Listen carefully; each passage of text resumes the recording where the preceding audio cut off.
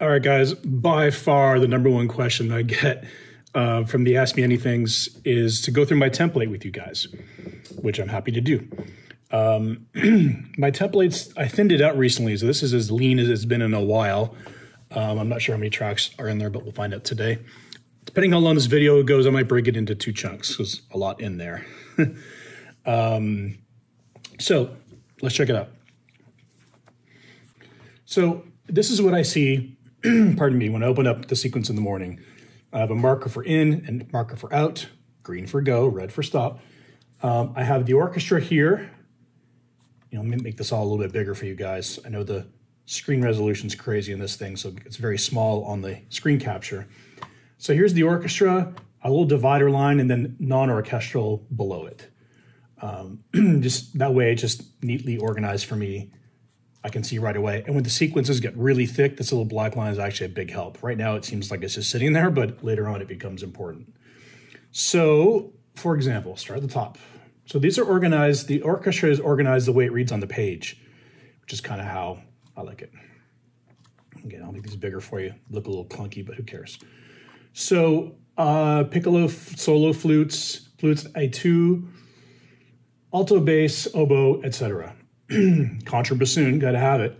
And then I have some ensemble woodwind stuff, longs and shorts, and they're just great for, you know, both hands kind of just, you know, jamming out woodwind parts without having to think about the instrumentation too much. They work great for sketching, for sure. And so that's the woodwind folder. And again, like I mentioned before, turn this one on. Like it is on the page, you just have oboe and you write the notes, and then the articulations you use a pen or pencil for. The way we do it in Cubase is these are all expression mapped, which means one solo oboe, but then here are the different articulations: long legato, long flutter, marcato, tremolo, staccato, trills, whole tone, and trills half tone. And I just hit my tablet, which you can't see, and it changes the expression mappings. All these woodwinds are done this way.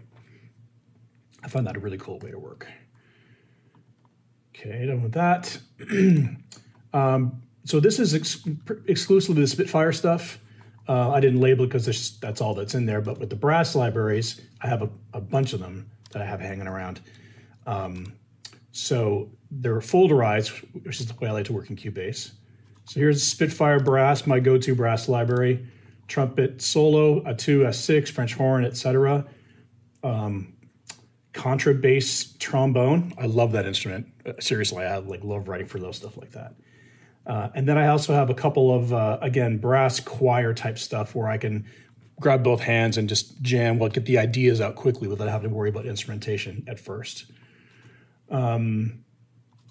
Sony, this is Mike Patty's Cinesample stuff from LA. I mean, this patch here, 12 French horns, literally changed the game, the landscape. It's now like, in the vernacular of orchestration, is 12 French horns. Again, ensemble long, ensemble short, just for jamming, and then the individual instruments once the idea got out. A couple of the Berlin stuff, which I quite like. Tom's library, which I haven't checked out yet. Look forward to digging into that one, Tom. And TMC, which is some custom stuff of my own. Pardon me. So that's brass. Pianos, bells, and harps. That organization came from back in the Gigasampler days when I had to assign food groups to all the machines, and that's PBH just became a thing, so that's stuck. I love the Abbey Road piano. It's just one of my favorite go-tos.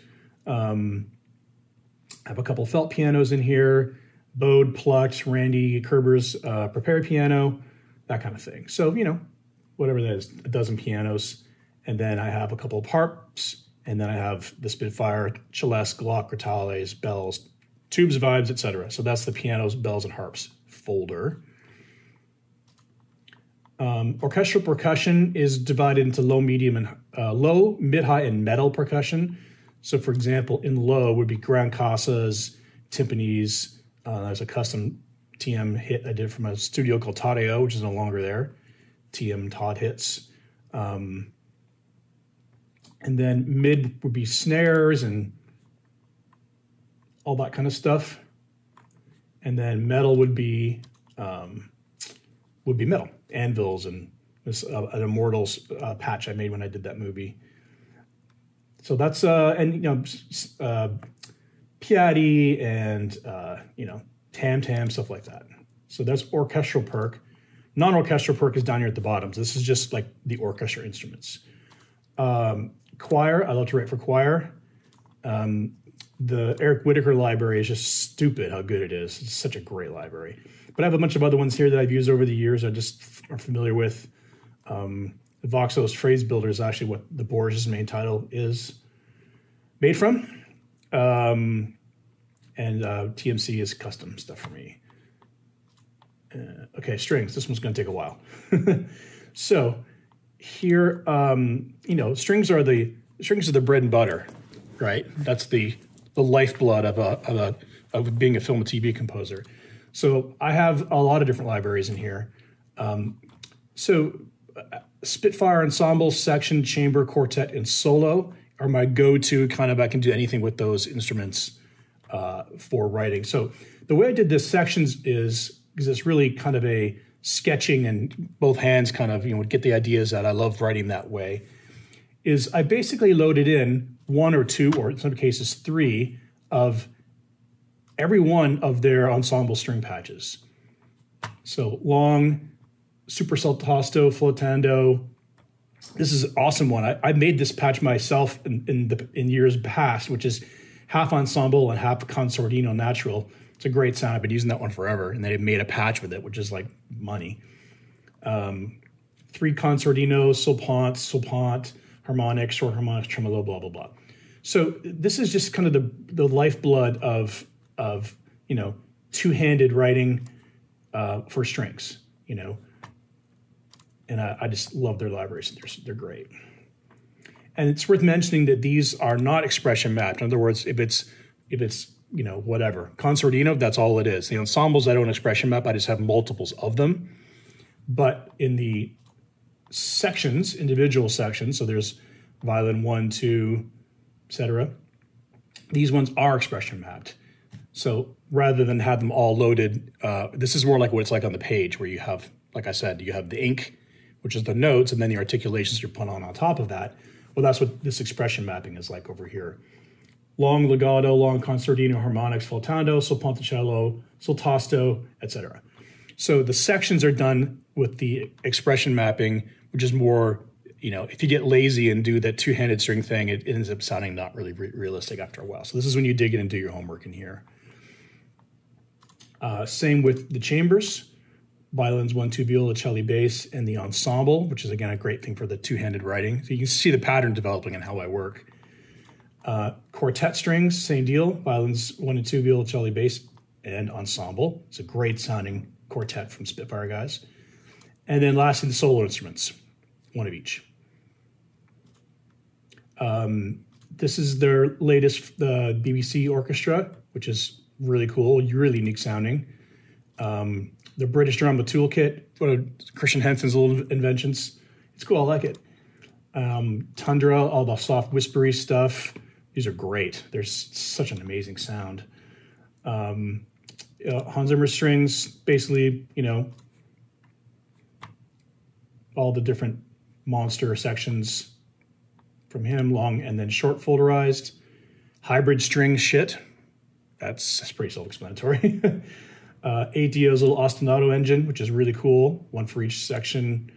Cinematic strings are the guys out of Australia. The first cinematic strings they made, which I found dark, and I didn't care for them as much. But these ones are really good. They're actually legato. It's one of the best in the business. So, I'm lucky to have all these up. You guys don't need to have all these libraries. You can just have one and probably be fine. But I like having, the dream was always to have the entire orchestra up under your fingertips. So this is what that's all about. I do like the Berlin stuff. So I have a couple of my cherry pick my favorites. The spiccatos are fantastic from them. And then me being lazy, I have the Joshua Bell violin, ATO Ostinato 2, action strings. Just haven't been put in folders yet because I'm just being lazy. So that covers the strings, and then a folder of aleatory down there too, which is a lot of the aleatory instruments out there I'm not a huge fan of. These are pretty good, but I actually did my own custom aleatoric library with orchestra, so it's in audio. So I work mostly with, my own private library for that stuff, for the ooey gooey tension stuff. So that is it for the orchestra. Woods, brass, piano, bells, harps, orchestral percussion, choir, strings, and aleatory, which could probably actually go in the string section like that. So that's the orchestra. I know which patches I have. I've tweaked them all, MIDI delays. We'll get into reverb and bussing another time, but they're all basically ready to go. So I like having everything up. It's just an awesome thing to have every possible choir, every woodwind, every, contrabass, trombones, all that stuff you want up. Oh, you want something more personal, use the BBC orchestra or use the chambers or put the chambers on top of the long strings to get a different sound. It's just super inspiring for me. This evolves over time, but this is more or less the way it's been for a while. I'll add new libraries as they come out, but the core of what I write and how I write with the orchestra is these patches, which have been around for in my template for a long time.